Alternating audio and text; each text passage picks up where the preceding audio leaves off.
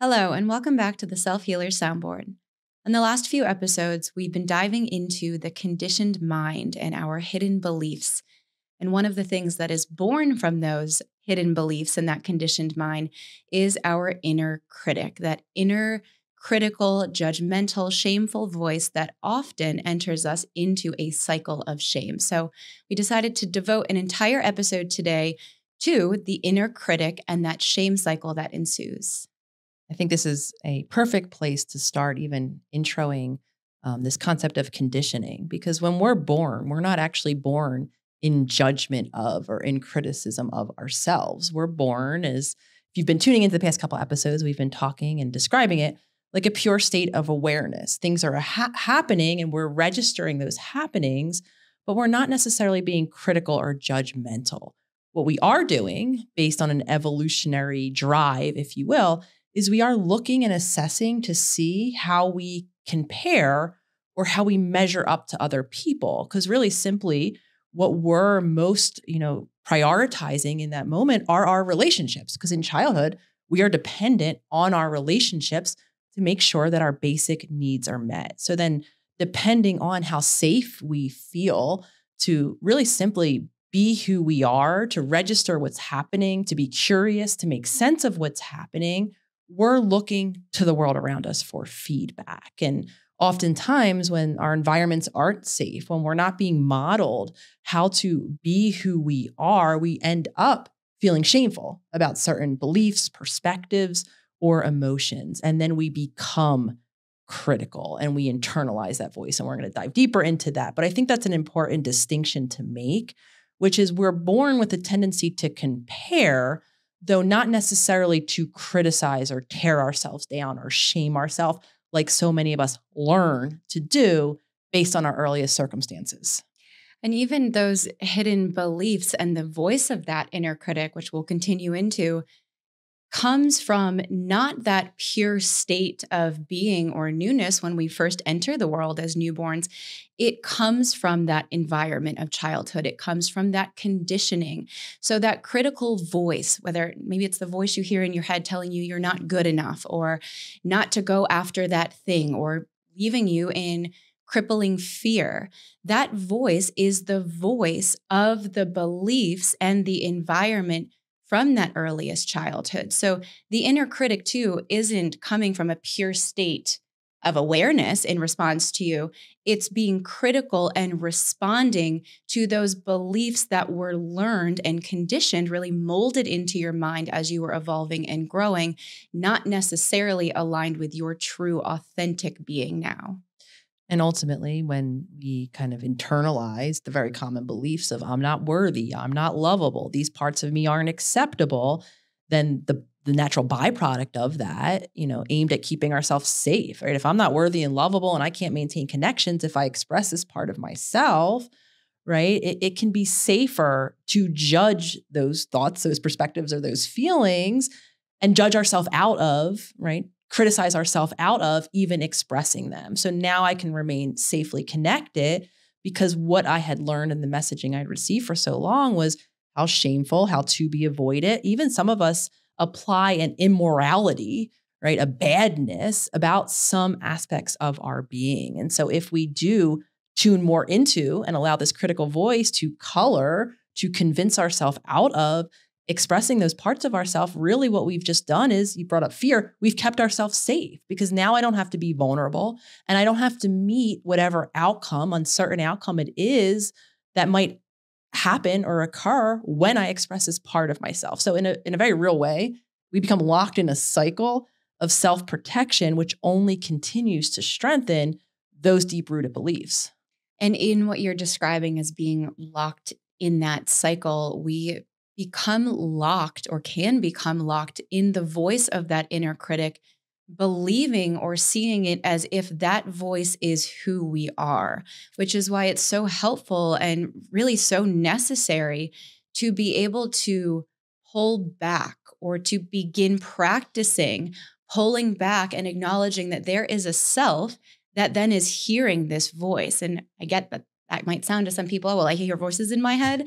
Yes, we all hear voices in our head. And I know at least in the country that I've grown up in and here in our society, hearing voices and callings or things like that are kind of shunned or tabooed. It's not talked about. It's not really accepted. So I do want to normalize here too that an inner critic is a voice that lives within your mind. That voice is not you, though it is a voice born from your earliest environments to keep you, like Nicole is saying, locked into that cycle.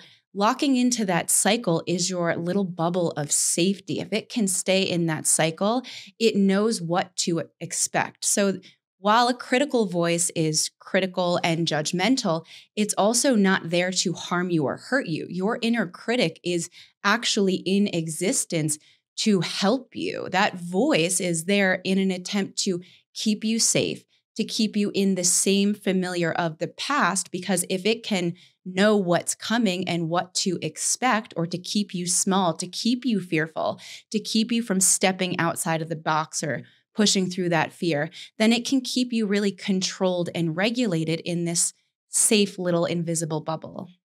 I think what's, important to note here, and again, speaking from my lived experience, for a long time when I would hear or read about or hear other people talk about this, internal monologue, this critical voice, usually saying pretty mean things. You're unworthy, you're ugly, you're whatever it might be. I couldn't relate to that. I didn't have, or I didn't notice that voice that was kind of being really derogatory, or again, judgmental in my own head. The way my critical voice talks, actually the predominant way, is through shoulds, which I came to realize over time is still based in a self-assessment, right? If I should or shouldn't do something, that's based in some internalized value system. I brought up the concept of morality earlier, right? And for me, it was all of these ideas of, how I should be in the world, how I should present myself, how other people should experience me, usually aimed at keeping others happy, avoiding disappointment, not understanding that I was still locked in that same cycle, because what I was doing beneath the surface was I was having a perspective, a thought, an emotion, and all beneath the surface, I was judging that immediately as shameful, right? As to be denied for whatever reason, for me, based in my childhood, like most of us. And I was repressing it, suppressing it, keeping it below the surface. So it didn't come out for me like that, tearing myself down. It comes out even to this day as those moments where I can hear myself determining what is appropriate or not. Again, based for me in these internalized old beliefs, not necessarily in the objectivity of the moment. And I'm bringing this up, I think, because it's quite top of mind, because the shoulds have been really prevalent for me recently, as I've been given, in general, as I am granted the opportunity to do many things. I have a lot of creative ideas, a lot of things I want to see happening in the world, a lot of opportunities that I'm very gratefully offered. And, in those moments where, because I've, energetically, I don't have the time, or I don't have the emotional bandwidth, or I'm overbooked. I have too much happening. As I embody the experience of putting up a boundary or of saying no, especially around, the workbook launch that just happened. I'm in the process of, writing a new book and thinking about promoting that book. And again, given all these opportunities, and I really do have the tendency to maybe watch what other people are doing around their book launches, or how packed other people's schedules are. And I hold myself up to that expectation of what I should be doing. For me, always aimed at achievement, always aimed at overpassing. Doesn't matter how much energy I have, doesn't matter how much time I have, doesn't matter emotionally, how grounded I feel to be able to do whatever thing it is I'm being offered. For me, I have this endless running dialogue of how I should say yes always to every opportunity, with then a litany of, I'm unworthy, I'm not good enough, similarly comes up if I don't make that choice. And so for me, these shoulds are really present to this day, even in what for a lot of us might be moments of gratitude, right? Oh, opportunities are great, yet I'm still holding myself up to sometimes unrealistic expectations around how I can and should show up in those moments.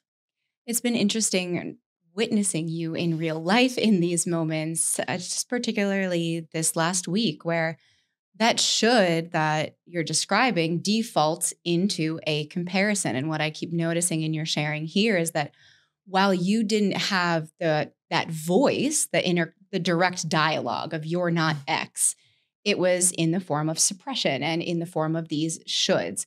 Though with what I've witnessed you experiencing this week and in what you're sharing here in comparing yourself to others, the should does translate into a direct dialogue of I'm not doing enough. So that again is a sneaky way that inner critic, what the voice Nicole's not hearing and she's seeing as shoulds, is also invisibly in the background consistently declaring to herself, I'm not doing enough. So-and-so's doing a global world tour and all of these other things. Well, I need to be doing that. And it's funny because I sit back like, well, Nicole, you're Nicole. You see all of the things that we have going, all of the books we have out, our membership. We are going to Europe in a couple of weeks for how to do the work. There's so many things happening and that we are creating. And it is just fascinating to sit back and watch you then go into a comparison of these other people because you start to see the others in your network or on your playing field. And especially in our work when we're honoring our heart's truth. I'm sitting here doing what I'm doing because this is my life's work.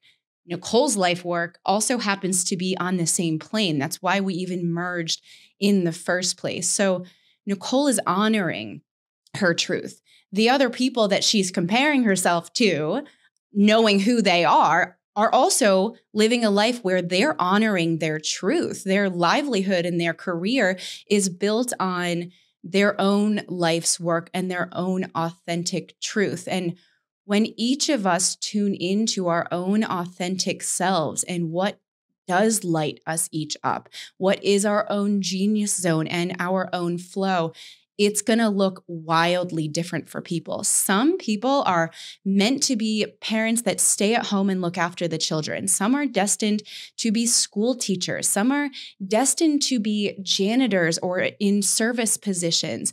None of those are on a spectrum of one's better than the other, or one has more regard or is more important or more needed. Each person is here. Say there's 8-9 billion of us, each with our own genius and our own truth. And it's you tuning into that and following that. And for everyone listening and watching, when you do begin to connect to your own truth, that inner critical voice might rear itself the volume up full speed because now you're doing something new and scary. You're connecting back to that pure state of presence that you came into the world as. When you came into the world in that pure state of presence, your conditioned mind, this inner critic, shame, those things literally didn't exist. So imagine now when you choose to connect back to that pure state of being, that is going to send shivers up the spine of shame and your inner critic and that voice because it literally now has no oxygen to breathe. The more you go back to that pureness and that authentic truth, it has no fuel. It has no energy or food to thrive or exist on. So I'm really proud of you. And it's always so interesting to witness the things that you do beat yourself up about or that you do shame yourself about, because it can be so clear to me as the onlooker of what's happening and all that you've created and all that we've created and are creating, yet we're all still human and we all still, whether it's that direct dialogue or not, or it shows up as no voice and in a form of shoulds for you, it's still the same energy and the same communication that we're all experiencing. And thank you, Jenna, for that acknowledgement. And I think concurrently in these moments where I'm shoulding and I'm suppressing and I'm not allowing myself really to honor my authentic truth, whether it's the limits in my, energy or my emotional bandwidth, or maybe just some things aren't for me and won't ever be for me. And, when I'm in those moments of shaming myself, the byproduct of that is then how it's impacted how I do show up in those moments. And I'll be the first to say that when you and I were even recording our last episode on the podcast, I had a mini meltdown mid recording of the podcast. I flung, if any of you were watching it was this, the beginning. It took a couple any of takes. you are if any of you tune into our YouTube channel and watch this, we have these microphones. I flung the microphone around. I went spinning. And, because for me, I destabilized the self that I'm confident in, that in that moment in time, I didn't even feel like I could have Furkan push play. Like, who am I to have a podcast and have anything to say at all? And again, this is an area where I do feel very passionate. I do feel, when I'm speaking, when I'm teaching, when I'm connecting with other people, this is my flow zone. Yet in those moments, I was so destabilized. I was entertaining that critical voice that it actually did impact. And this is exactly how now, if I didn't have that awareness point, if I wasn't able to pull back and say, you know what, Nicole, you're feeling less than. You've been entertaining these narratives. You've been looking at other people. You've been allowing that to impact how you're showing up. I could have just as easily said, well, exactly, you suck. And this is exactly, you can't even do a podcast. So turn your shingle off. SelfHealers soundboard doesn't exist anymore, and don't even show back up. And that's why I'm endlessly grateful for the mirrors that are you, that are Lolly, that are, the people around me to hold that reflection up, to remind me of my power, and to give me the opportunity then to step back into that myself. But very quickly, I just wanted to share that because I can see how that cycle really does sneak up and could even sneak up on me. And if I would be lying again if I said I didn't walk into this room here today with a little bit of, I was really leaning into my power, but with a little bit of, oh gosh, I hope that doesn't happen again. And the more we live in that past, in these critical stories, in these shameful moments, and we don't embody these new choices, create a new familiarity, the more we are going to recreate that past right in our present. Because the intention of these episodes is to keep them raw and real and unscripted, I'm going to use right now as a real life example of this concept of this inner critic and shame and it keeping you stuck, because the inner critic's mission is to keep you stuck. Stuck means you're not going anywhere. You're in the same surroundings, the same familiar surroundings. That signals so much safety. So often we can keep turning that volume of this critical voice up without even knowing it, because the more we hear it, the more we believe it, the more we get to stay in this cozy little stuck cocoon, which over time we start to recognize, wait, something's not feeling right here. There's some resistance because I am staying stuck when my soul and my heart want to express themselves, want to align with their true self, and want to put that out into the world. Our true self and that pure being don't align with this inner critical nature or that judgment. It's in a pure state of harmony and of wholeness. So as we're just sitting here and I'm listening to Nicole sharing, she kind of completes talking and cuts over to me. And for the last 10 minutes, I'm like, I don't know what the hell to say. Like, I got so lost just listening to you. And I can feel in my body a lot of just tingling and like hot sensations swirling around. And all of that just came rushing to the surface as Nicole finished talking before I could even formulate words. My body was already there. So through the witnessing of the wisdom, this is that Nietzsche quote I like, there is more wisdom in your body than in your deepest philosophy. I was able just now to witness my body, have a little 5-minute, I don't know what the hell to say, tantrum with Furkan and Nicole here, and then start to clue in, well, I know when that's coming up, there's clearly something there. There's shame here right now. There's this inner critical voice here right now saying, why the hell are you on a podcast? What are you here for? I see all of the old reviews, especially from season 1 when I was brand new to this podcast with Nicole. We didn't have a plan. We just wanted to serve and put how to do the workout in a free masterclass. And if you tune in or have listened to season 1, you'll know what I'm referring to. There's a stark difference in season 1 and season 2 in our connection, in our flow. We tried to script season 1. I talk and kind of ramble a lot at certain points. It just wasn't our best work. And that's okay because it was our work in present time then.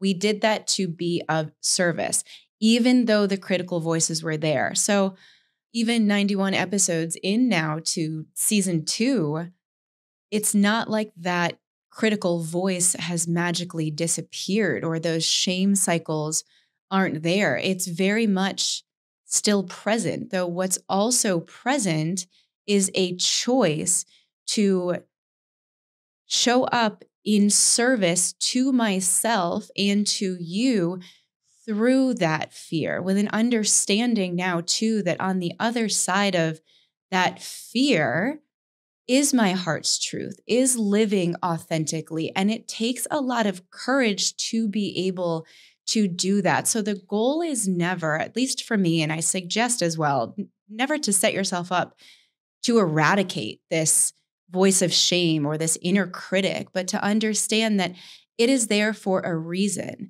And when it does come and we begin to notice it, because that's the first step, noticing that we also have the power to shift our focus away from it. If we breathe energy into cultivating this critical voice and this shameful voice, we strengthen that within ourselves.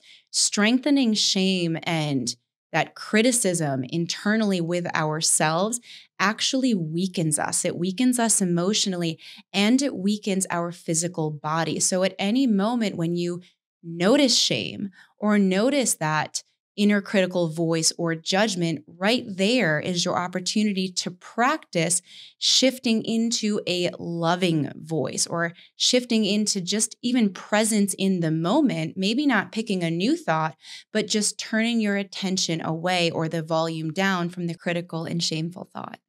So even hearing you very beautifully use the word weakening, right? We're weakening ourselves and going back to this concept of stuck and revisiting this last podcast episode. So an extension of what was happening behind the scenes for me, in addition to having my tantrum, deeming myself, incapable of being here, there was another voice. And I want to share this because I think it also illustrates another sneaky way that our inner critic pops up.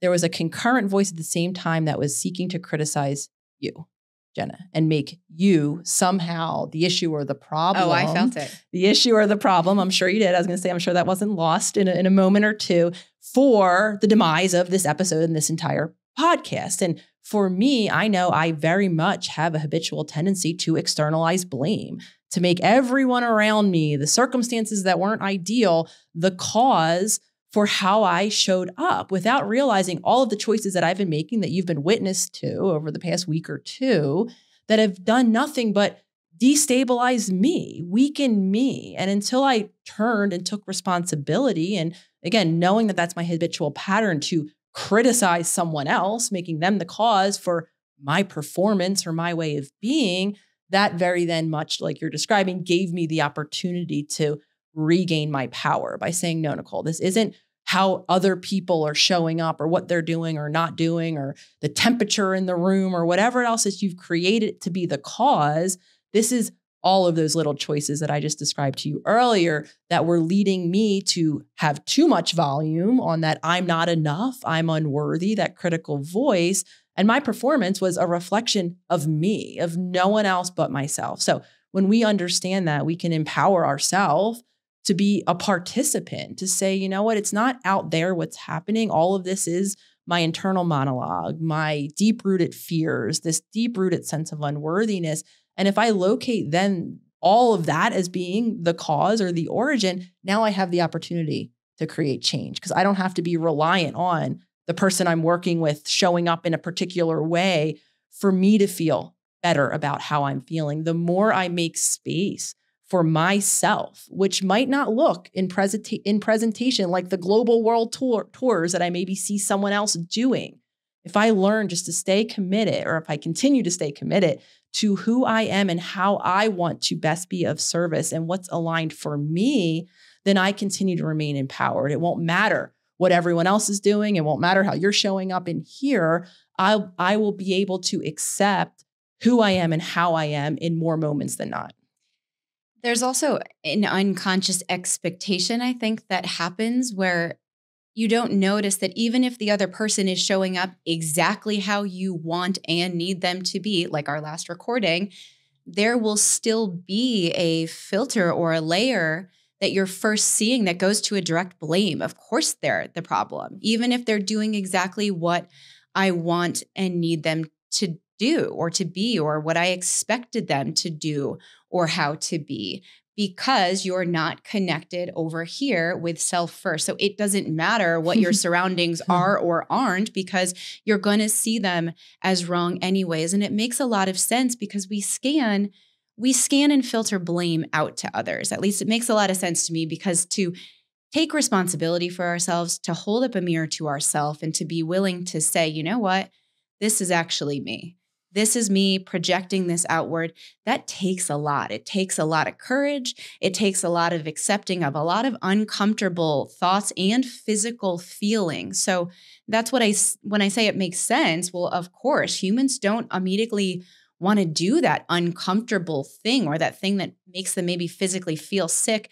That's all really threatening. So we do default to this blame outward and external because pulling the mirror up and shining it in front of our own selves means there's no more running. When you see all parts of yourself, especially and particularly the parts of yourself that you have shunned for so long or denied or are least proud of, those parts also happen to be the fuel and the energy and the lifeline really of that inner critic. So I really appreciate you sharing that and that happened in general, because I could feel and hear and see that blame or disdain of this is over there because of you. And while you were experiencing that stuckness for a moment, my own inner critic and all of this dialogue and ridicule went into a blame game of, if someone around me is anything but pleasant and happy, I must be the source and the cause of whatever's happening over there for them. And I sat here in this very chair and went through a whole litany of questions in my mind of like, how did I screw up? What did I do? What's going on? How are we not flowing? And I really got to sit with myself for a moment and realize, no, I am in my pure essence. I am present. I am here, and was able to, step out of the room with you and show up and support you in a way that felt so connecting. And I think actually helped us grow closer in that moment, because I then got to show up for myself as a new version of me. I saw the storm of that inner critic and blame game happen over here for me. And I also then witnessed myself show up for myself and in relationship with you in a completely different environment, and realize that all of the noise of that blame and critical voice that came in for me was all just remnants of the past. And it was a great teaching moment for me, and a great moment to mark my own growth and my own evolution. So thank you. I'm so appreciative, Jenna, for you in that moment, because you were able to be that kind of secure point to restabilize me, to actually pull me outside of myself and remind me in a lot of ways who I am and what I am capable of. Because what I was stuck in is that old self, that cyclone of shame and all of that criticism and feeling less than, and it's not my fault, and feeling helpless and powerless on top of it. And in that moment, you gave me that vantage point that I couldn't have. And so for all of you out there, who do have those, supportive people in your life, whether or not it's a romantic partnership or friends, one of the biggest reasons why the Self-Healer Circle exists now is to create a community where these supportive connections can be made. And in those moments, they can be incredibly invaluable to have that stability, that rock in a sense. I think I actually called you. Thank you for being the rock for us in that episode, because that was the difference between me continuing on that spiral and us being able to come back in to record an episode that actually turned out, and I hope is of value for all of you when you listen to that. And of course, this isn't to say that we can't provide ourselves with that stability. Sometimes it means leaving the room, maybe if there's something that's, highly activating happening, or maybe just leaving our minds for a second. If you're caught in that endless critical shame spiral of judgmental thoughts, the difference might mean going and taking a walk and just refocusing your attention, not on those thoughts, and you might have to do it moment by moment, on the feeling of your body, your muscles on that walk around the block or whatever it might be. That might give you that stable, secure base to remind yourself of who you are and all of who you are. And while you might feel inundated by these, critical ideas of yourself in that moment, giving yourself the opportunity to return back to the more expansive being that is each and every one of you. So thank you again for being that for me last week. And I couldn't agree more that, this is in these moments when they do happen within a relationship, this is what builds security and trust, right? Because there is a give and take. There might be a moment, and I'm sure there will be moments in the future where I'm able to be that more stable base for Jenna. And the more we reciprocate that, the more both of us gain trust, not only in our personal lives together, but in our professional lives together. Now there's a sense of security that, you know what, I can and probably will fumble, not feel so great, at a future podcast recording. And I have a teammate, I have a collaborator, I have someone else in the moment who can help restabilize both of us, the relationship or the task at hand. So again, I just want to say thank you. And I do want to remind everyone listening that, if you don't have that supportive person, in physical form, embodiment next to you or in access to you, understanding that the virtual landscape is a great place to begin to find these connections. You can create that space for yourself. And it all begins, bringing this beautifully full circle. You can begin this journey by first simply noticing. I imagine the large majority of you listening probably will notice some version of a critical voice, whether it's the demeaning, mean nature of self-criticism, or again, in these shoulds, in this more implicit act or beneath the surface act of suppression. If we didn't have the safety, again, to just live in our awareness, express ourselves, chances are we're criticizing ourselves in some way, in some relationship, and in some aspect of our being. And as we notice, we can create more space. We can surrender into acceptance to who we are, and then we can regain our power so that is then who we are living in self-expression, whatever relationship that is in. The irony is that the example we just gave you from our recording of the last episode was an episode on beliefs. And that episode was following an episode on the conditioned mind. And I'm referencing that because if you haven't listened to those two previous episodes, I highly suggest tuning into them. They really circle in with this one. All of the episodes really are. There is a common thread through all of them, and it's the conditioned mind where all of those beliefs live. And our critical voice and that shameful voice is the voice of those beliefs, which are beliefs that we inherited. They're not beliefs that we truly think about ourselves, that we came into the world as a little newborn baby thinking and declaring.